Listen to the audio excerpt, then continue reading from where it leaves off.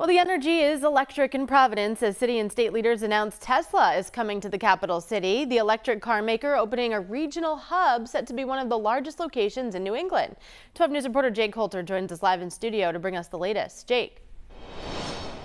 Yeah, that's right, Kate. Just minutes ago, officials wrapped up their remarks at the Plug into Providence event this morning. Governor Dan McKee and Mayor Brett Smiley and other leaders gathered to celebrate the anticipated arrival of the electric vehicle giant. Tesla's newest regional hub will be located at the former Stop and Shop in the Mashapog Commons Plaza right off Reservoir Avenue. The 76,000 square foot facility will include a repair shop as well as vehicles available for purchase. The new location is expected to create 30 full-time jobs, and Governor Dan McKee has been an outspoken supporter of electric vehicles and hopes this new hub helps accelerate the transition to electric in the state.